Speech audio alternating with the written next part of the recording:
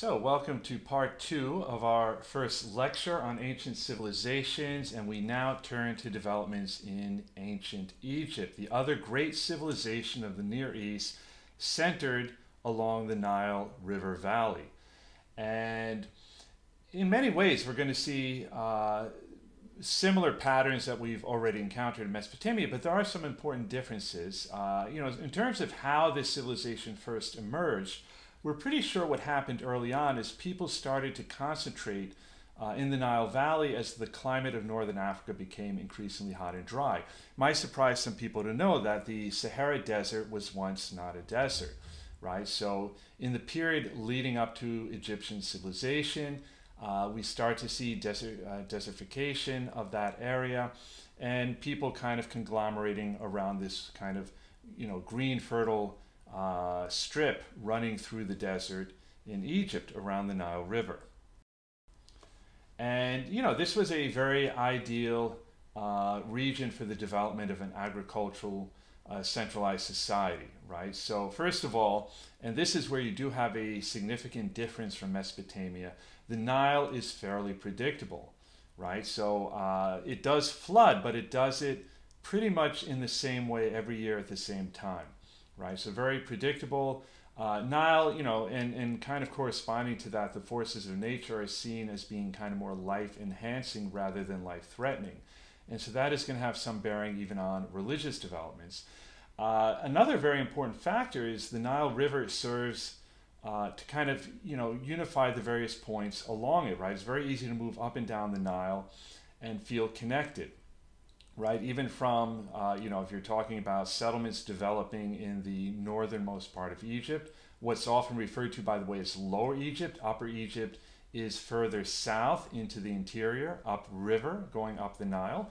But it's very easy for people to move back and forth, right? And develop kind of a shared, kind of idea of culture and being part of the same society and so forth.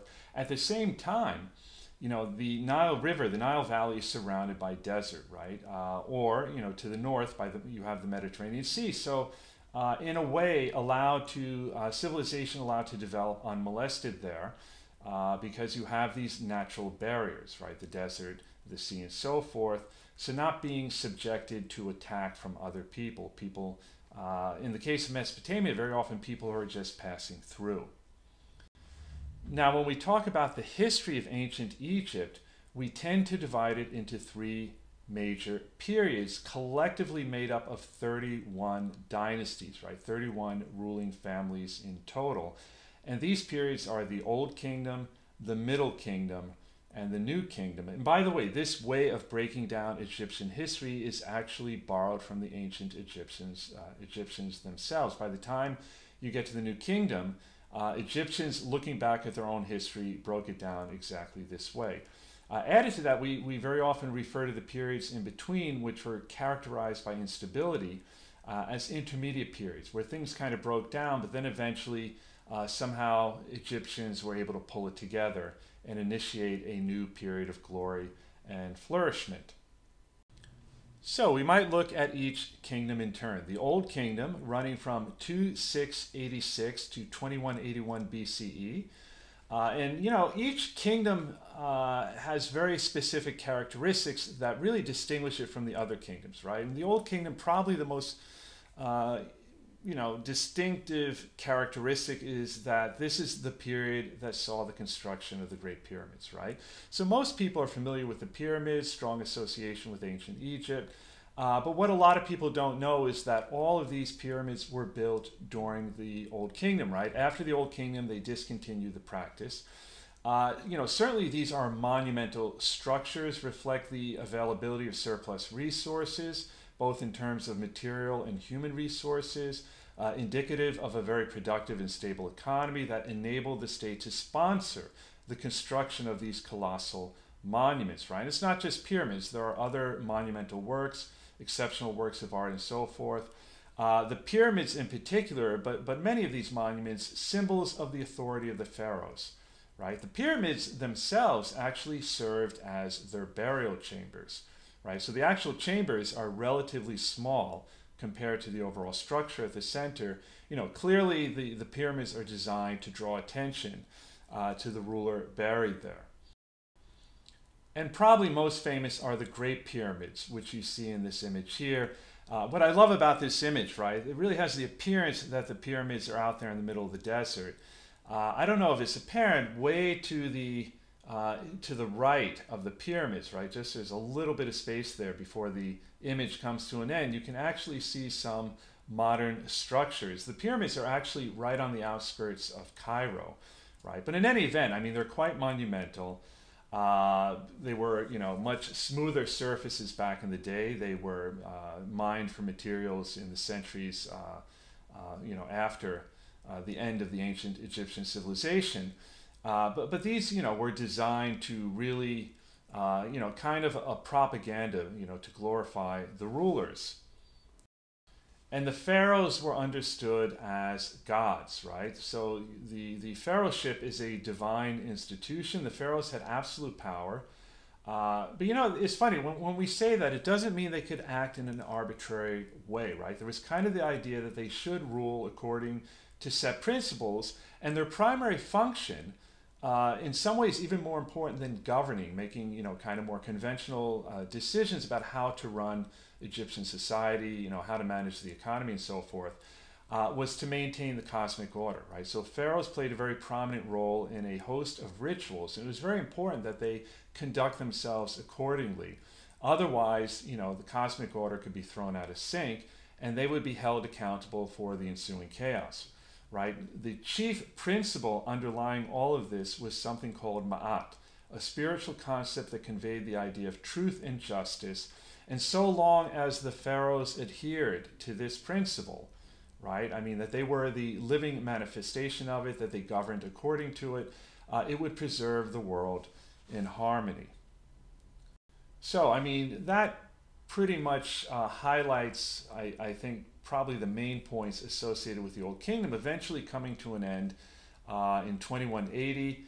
And from that point up until 2055 BCE, you have what's known as the First Intermediate Period, where things kind of fell apart, right? We're not entirely sure exactly what brought about the collapse. Probably a host of factors. There would appear to have been food shortages, and that led to famines, and then to political strife between different rival factions, which resulted in small-scale civil wars, and eventually the collapse of central government, right? So you have during this period a number of smaller kingdoms that emerged. Egypt becomes politically fragmented, but eventually reunited by a king from the city of Thebes, a fellow named Mentuhotep, who initiates the Middle Kingdom, right? So the Middle Kingdom is in some ways perhaps the period during which Egyptian culture is going to most flourish, right? Where whatever kinds of developments that were underway during the Old Kingdom pretty much become consolidated. Very prosperous period, high level of stability. First order of business was the recovering of lost territory, but probably what characterizes the Middle Kingdom more than anything is that it is a period that sees a resurgence of art, literature, and monumental building projects. And like if I were going to ask you this on the exam, probably the most important development, what you might call the democratization of religion, right? So when the pharaohs were buried in these chambers, right, in the pyramids, there was kind of tied in with ideas the Egyptians had about an afterlife, right? And he would have been buried with many different artifacts, even with his servants and so forth. The things that it was felt he would need in the afterlife, right? But the afterlife really during the Old Kingdom was primarily for elites, for the pharaohs, maybe members of his family, very important government, bureaucratic figures, but really that would have been about it. Certainly kind of, high-ranking officials in the army. But most people weren't perceived as having, some kind of afterlife. During the Middle Kingdom, these ideas about the afterlife are going to now apply pretty much to everyone. All people are understood as possessing a soul and have the potential for achieving an afterlife. And related to this, you're going to see the spread of mummification, right? Mummification previously reserved for very important individuals, right? The idea that, also in the afterlife you would need to somehow preserve their physical body.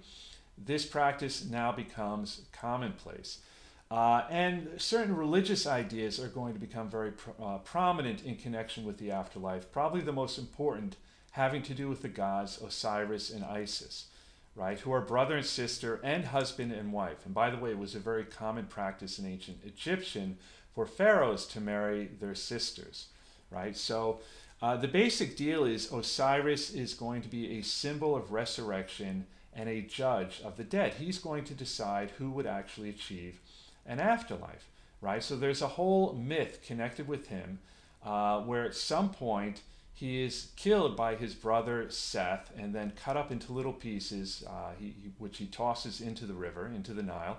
And then his sister/wife Isis recovers the pieces, stitches him back together, and he is in effect reborn, right? And because of this experience, he has the responsibility now for judging the dead. So basically, when you die, you will approach the throne of Osiris. Usually Isis is depicted as standing behind him, as in this image here. And then your soul will be weighed in a scale, right? And if it's lighter than a feather, then good news. You're going to have a wonderful afterlife, right? It's going to be like paradise. But if your soul is heavier than a feather, and the weight is reflective of the various sins you committed in your life, then you will be cast into the flames of hell, in effect, right? So you will be destroyed. By the way, one last thing to note, it is interesting, this idea of resurrection, which is going to become a theme that reappears in different religions, probably most famously in Christianity. Not saying that means that the one somehow led to the other, that it was an influence. It could reflect, a kind of archetype that is common in all human societies about kind of the nature of reality, maybe reflective of the cycle of the seasons and so forth, but it is kind of interesting to note. Now, looking beyond Osiris and Isis, during the Middle Kingdom, the most important god is going to be the sun god Re. And the pharaoh is going to be connected to him. The pharaoh is considered his earthly embodiment, so the incarnation of Re, but also taking the title son of Re. Again, we find a similarity to Christianity in this. Jesus Christ often understood as being both the incarnation of God on earth, but also the Son of God. In any event, in the case of Re, the city of Heliopolis, which is actually its Greek name, and that's kind of the tradition now to refer to it by that name, meaning Sun City, that becomes the center of a very important sun cult associated with Re. Now, in connection with the flourishment of the arts and literature and so forth, Egyptian art is going to take its definitive form during the Middle Kingdom, right? Now, first of all, we should note that most Egyptian art had a purpose, right? It wasn't art for the sake of art. It was largely functional, right? So very often, for instance, if you were in the tomb of a king, you would see many paintings that actually provided direction for the soul, after death, about how to make it to the afterworld, right? Very often, the various images that one finds are connected with rituals aimed at preserving the cosmic order, right? But they have a functional purpose, right? It's not just simply because they look beautiful or for the decorative purposes. And related to that, Egyptian art is very formulaic. If you become an Egyptian artist, this is not about your own personal vision. You are expected to conform to certain patterns of art, right? Egyptian art, very formulaic. Artists and sculptors expected to conform to a strict canon, right? There are very strict rules about the kind of forms you use, about the proportions, and this is partly the reason why Egyptian art today is so recognizable, right? Even if someone knows very little about ancient Egyptian history, if you show them Egyptian art, right, various images, they probably would recognize it as being Egyptian, right? Probably the most recognizable feature is this kind of combining of a profile, semi-profile, and frontal view when depicting the human body, right? Where their feet are kind of pointed sideways, but the bodies are kind of facing forward and the heads are also pointing sideways. Some of you might be familiar with the famous song Walking Like an Egyptian, right? So, very recognizable, and again, kind of tying into the fact that Egyptian art had a functional purpose. And of course, related to Egyptian art is Egyptian writing. We talked about cuneiform writing in the case of Mesopotamia. In the case of ancient Egypt, the writing is known as hieroglyphics, which is actually a Greek term, right? So it's kind of a borrowed word, literally meaning priest carvings or sacred writings. Does kind of reflect the idea that writings were considered to have, or letters considered to have, kind of a sacred quality. Much like cuneiform, we don't have here a phonetic alphabet.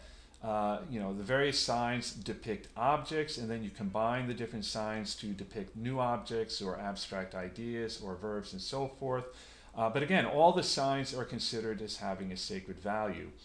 And that kind of ties in with the fact that you would have had, in order to become a scribe, you would have had to have a very extensive education, right? This is a highly specialized skill, and those who were able to master it would have been highly respected. Now, we're able to read both cuneiform and hieroglyphic writing. In the case of hieroglyphs, it's kind of interesting to consider how that came about, because at some point nobody is using either the ancient Egyptian language or hieroglyphics to write, right? With the end of ancient Egyptian civilization, ancient Egyptian eventually became a dead language, and hieroglyphics kind of a dead writing system. And at some point, really, no one knew how to read them, right? If you're talking about, say, the 18th century, if you were a scholar coming from Europe, anything you knew about ancient Egyptian, you had to surmise from the archaeological record. You did not have the ability to read hieroglyphics. And by the way, this is often a problem when studying ancient civilizations, right? Because these languages end up becoming dead languages. Nobody speaks them anymore. Nobody knows how to read them. So how did they figure out how to read hieroglyphics? Well, what happened, some of you might be familiar with the fact that in the very end of the 18th century, a fellow named Napoleon invaded and occupied Egypt with his French army. And along the way, a French soldier stumbled across a stone that had the same inscription in 3 different languages. He found the stone in a village called Rosetta, hence why it is referred to as the Rosetta Stone. Now, this stone tablet, the inscriptions on it were actually written in 196 BCE, and it basically repeats the same passage in 3 languages. 2 are in the Egyptian language. In one case written in hieroglyphics, in another case written in Greek letters, and then the 3rd passage is in actual Greek, right? So people, even up until now, people are able to read even ancient Greek. It's not that different from modern Greek. So they could clearly read the passage in Greek. They could then read the Egyptian passage that was written in Greek letters, right? And because they know that it says the same thing, they were eventually able to determine how to actually read the Egyptian script in Greek letters, and then from there they were able to work out how to read hieroglyphics. In a way, it's kind of like cracking a computer code. And it was very hard. It took a team of British and French scholars to decipher the hieroglyphic symbols through a comparison of the 3 languages, the 3 passages. The end of the Middle Kingdom will be a bit more dramatic than the ending of the Old Kingdom. It will actually involve the invasion and occupation of Egypt by a foreign people, Asiatic immigrants who had moved into the Eastern Delta and then eventually seized control of the region around 1650 BCE. And some of this reflected the fact that by then the pharaohs had become somewhat weak and therefore were ripe for the picking. So the Hyksos will actually adopt Egyptian government, Egyptian forms, use of the Egyptian language, Egyptian customs, so forth, but they will never be perceived as Egyptian by the indigenous population, right? They're perceived as foreigners, and eventually the Egyptians rise up against them, defeat and expulse them from Egypt, and that marks the beginning of the New Kingdom period. So one interesting aside in connection with the Hyksos, some of you might be familiar with the biblical account of the Hebrew slaves, who supposedly had built the pyramids, many of the great monuments, and then eventually were liberated by the prophet Moses. What's interesting is you find absolutely nothing in the Egyptian historical record corresponding to that. No indication or reference to Hebrew slaves. Some historians have speculated that maybe the Hyksos actually were the Hebrews, and that just known by a different name in Egypt. The timing doesn't quite work out with the biblical account. I mean, to the extent we consider the biblical account as having any kind of historical accuracy. And we'll get to that later. We're going to, when we get to the second chapter, we'll talk about the Bible as a historical document. But in any event, right, just wanted to kind of throw that out there. Thought you might find it interesting. We now turn to the New Kingdom, which runs between 1550 1070 BCE, and this kingdom is defined, probably its chief characteristic is that during this period Egypt is very active imperialistically, right, in the sense of imperialism meaning empire building, right, related to which the military becomes the central priority for pharaohs. And during this period, Egypt is going to extend its influence both north and south, into Syria to the north, Nubia to the south, in some cases by directly occupying territory, in other cases through diplomatic means, and more just simply a matter of exerting Egyptian influence. But this is, again, in many ways kind of the defining characteristic of the New Kingdom. Which is not to say that you don't have some impressive monuments being built during this period. A really good example would be the temple at Karnak, right, which is kind of a large-scale building project devoted to the god Amun and centered around his cult. And if you were actually standing in front of these statues, you would barely rise up to the a little bit above the platform, right? These are quite large. I've actually had the pleasure of visiting it. So still pretty impressive. This is also evident with respect to burial chambers. They don't have pyramids, but in many cases, by this point, pharaohs are being buried in an elaborate network of caves not far from Karnak. But in some cases, you have what might be called a mortuary temple, kind of a temple/burial chamber, as in the case of Hatshepsut, who's also very interesting as maybe the only female pharaoh in the history of ancient Egypt. And that would have been tough going, right? So most historians feel that the purpose of this particular monument and others like it was to provide a kind of propaganda to legitimize her claim to the throne, right? So, again, this kind of elegant mortuary temple built at Karnak, probably the most impressive of these monuments.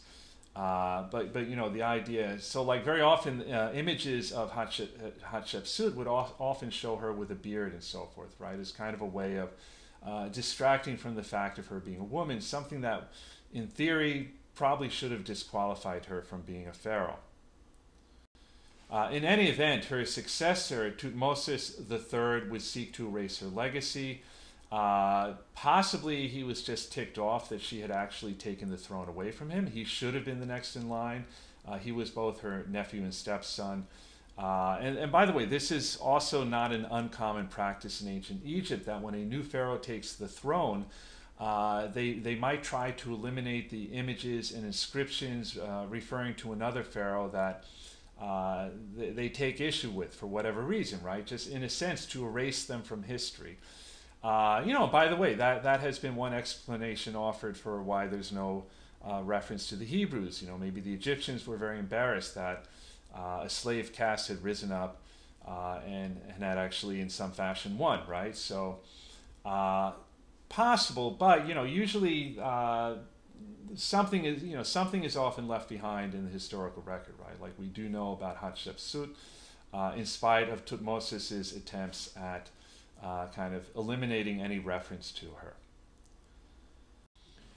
And this brings us to what might be the most interesting development in during the New Kingdom, maybe throughout the history of ancient Egypt, the emergence of what might have been a very early form of monotheism, though it's really hard to say for sure, right? Monotheism, is more than simply the idea that you have like one really super powerful God, right? It's the idea that there is only one God.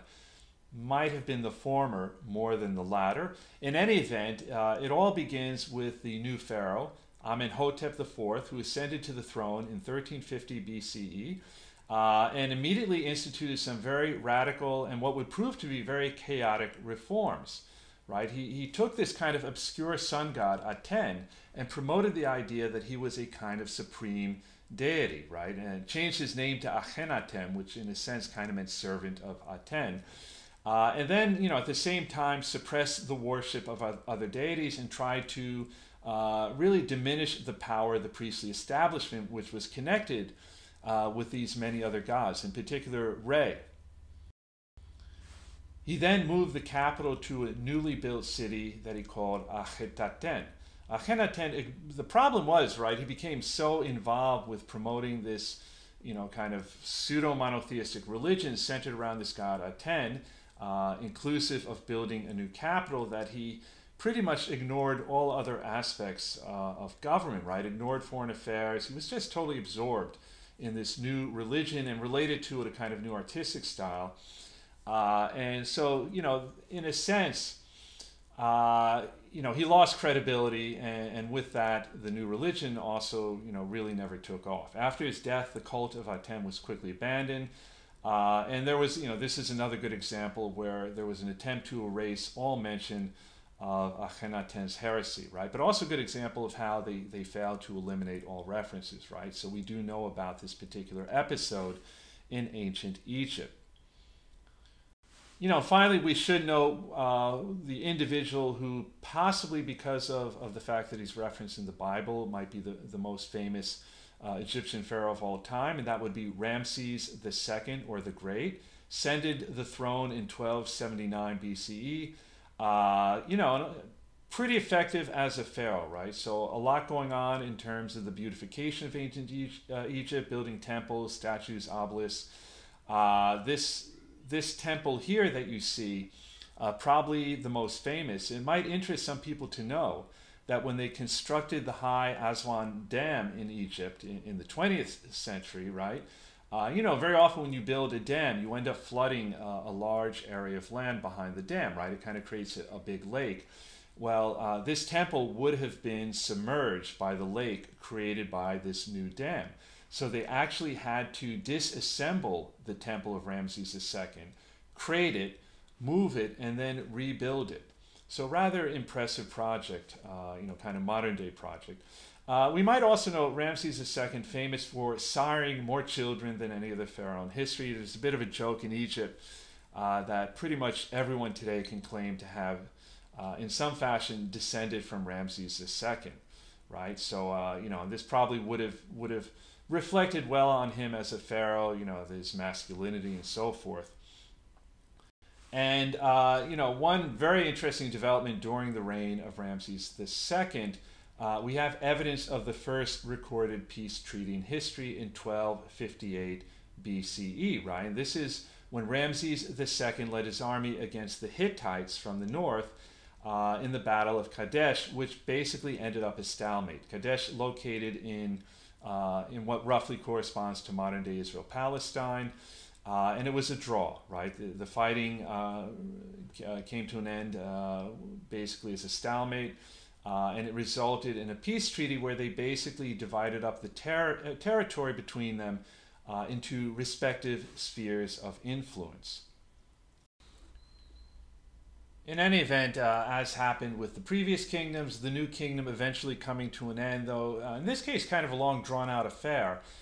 Basically, Egypt's wealth made it a target for invasion, right? They started being subjected to attacks from the Libyans in North Africa, from a group known as the Sea Peoples. We're not quite sure who they were, but probably coming down from the northern Mediterranean.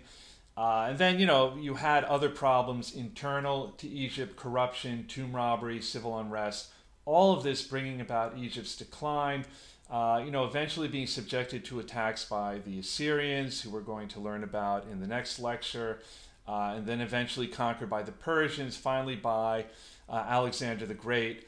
And you're really going to have from that point forward a long period, hundreds and hundreds of years, during which Egyptians will not govern themselves, right? They won't govern themselves until the 20th century. Probably the last foreign occupying power will be the British, but it will be the last in a long line of them. But in any event, that kind of brings us to the end of our discussion of ancient Egypt. So we're going to finish this lecture by briefly looking at one other people, the Hittites, who were based in what today roughly corresponds to the modern state of Turkey. They were people of Indo-European origin. We might consider what that means for a second, right? Indo-European, really referring to a family of languages, right, that have a common point of origin that was probably based in Central Asia, right? But as people migrated out of Central Asia, some of them headed south, right? And they brought with them the base of what would eventually emerge as the various languages spoken in India. And then some of them headed west, right? Some of them would end up settling in on the Iranian plateau, so eventually providing the basis for the Persian people and the language they speak, Farsi, right? But others would continue to migrate further west.